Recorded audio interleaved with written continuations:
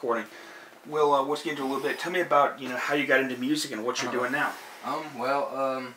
When I was in like 7th grade, I would just make pencil beats at the lunch table, and a good friend of mine just told me, hey, why don't you start recording your own stuff? So I did that, and then I started going down to Atlanta when I was about 16, and then after that I met Skippa Da Flippa, which is a hip-hop artist that created the dab, the dance. I met him, and basically he just put me under his wing, and he helped me out, and then I met a couple different producers, and that's how I got the debut Billboard album placement.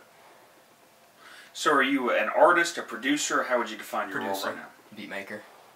So you don't do a lot of your own music, it's mostly working with other artists? Yeah, I just make the beats for the artists, and they do the rapping on it. I just do the music behind it. That's all I do. How many years have you been doing that in particular?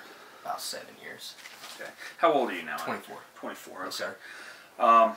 So, at this point in your career, I know you mentioned a few albums. You mentioned the video on YouTube, they got 1 million. Mm-hmm. What would you say is, your biggest accomplishment to date, I guess? The debut at 23 on the Billboard charts, the placement I had, that was probably my biggest accomplishment. And the song that has 1 million, it didn't touch Billboard, but it's got the most views out of anything that I've done. So yeah, I think those two are probably my biggest accomplishments. Which chart was it on that it got 23? The Heat Seekers albums, Billboard. Okay. Yeah. All right. How many artists are you currently working with as a producer? 15 to 20. Okay. Are they all over the place? Is it concentrated in the Southeast? Everywhere. They're everywhere. Yeah. So are you you're based out of Hickory, or do you work Yes, in sir. any other cities? Or I work anywhere I'm at. I take my laptop, I go anywhere and work. So yeah. So you travel all over the country for this? Yeah. Can you will you be able to, since you say making beats is primarily what you do, would you be able to show us some of that Absolutely. right now? Maybe you could get some. Yes, absolutely. I thought y'all'd never ask.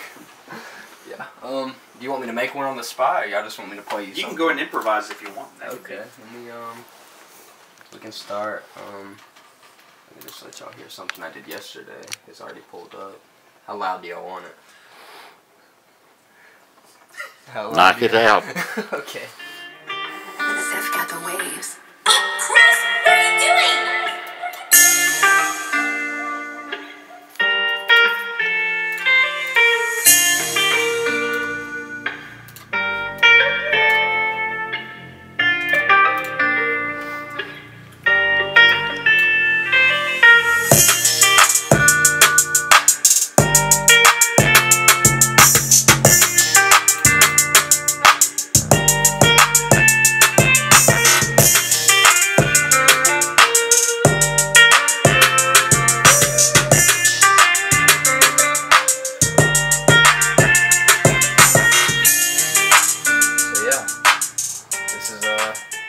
A little sample of what I do on a daily basis.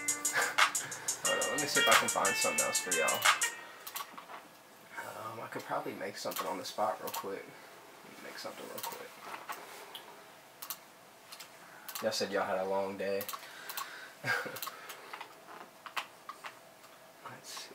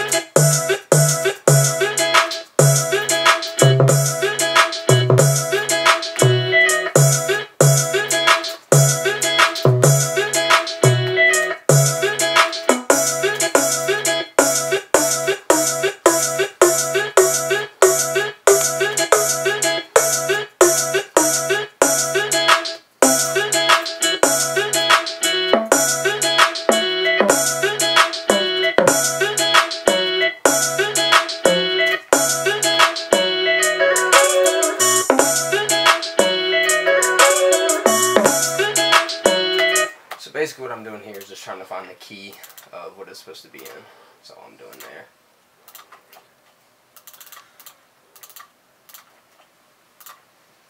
And then this is where I mix everything, make it sound good.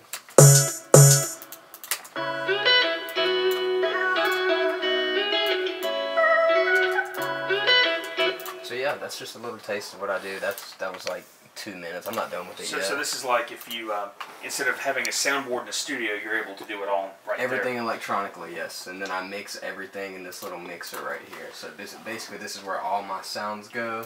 And then I just manipulate them to sound however I want them to sound. So you mentioned you started, was it high school or was it earlier you really started about making beats? middle school. Middle school? I was doing pencil beats. I wanted to play the drums, but I never learned. So I just downloaded this program. My freshman year of high school, I was 14, 15, and then I've just been doing this ever since. And I never took it seriously until I went down to Atlanta, and then I started getting serious about it. When did you go down to, what year was it you went down to Atlanta? 4 years ago, 3 years ago. Can you tell me what that experience was like and just some more details about what you, what happened there that was so transformative for you? Just meeting Flippa really helped me out. Like he took me under his wing and just really put me in the position that I needed to be in to get these placements and work with bigger artists. And with meeting him, I met a lot of the bigger producers that are already established in the music industry. Some examples? Iceberg. He produced Pop Out by Polo G. I don't know if you've ever heard that song. It's like, I pop out at your party, one with the gang. I don't know if you've ever heard that. A lot of, introduced you to producers and I guess got your name out there.